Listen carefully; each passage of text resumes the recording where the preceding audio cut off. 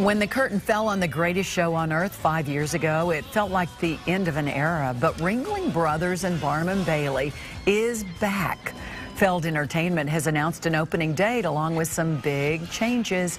When it closed, the circus had been part of American life for 146 years. Can you believe it? Fox 13's Kimberly Quizon shows us tonight how it's changing with the times, though, for its second act.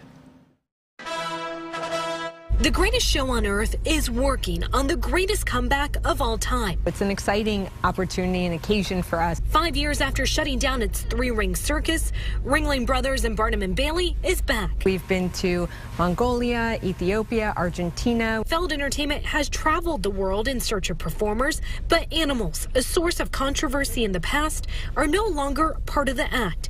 Juliet Feld Grossman is breathing new life into the family business by bringing audiences into the performance. As we identify the talent that will be part of our show, we're assembling the production that will support and amplify and build on that to be the greatest show on earth. And the circus will focus on telling each individual performer's own story. In the body of the show, we're going to tell these stories about who the performers are, where they came from, how they've trained, and the grit and determination. A show that has been a part of families for generations and a part of neighboring city, Sarasota, where Bello Knock lives. It holds a special place in my family, but it holds a special place in families. Known as a daredevil and for his big hair, Knock's parents came to the U.S. to perform for Ringling. He even headlined the show for 8 years. Generations, again, will get to bring their family to Ringling Brothers, Barnum and Bailey Circus, the greatest show on earth.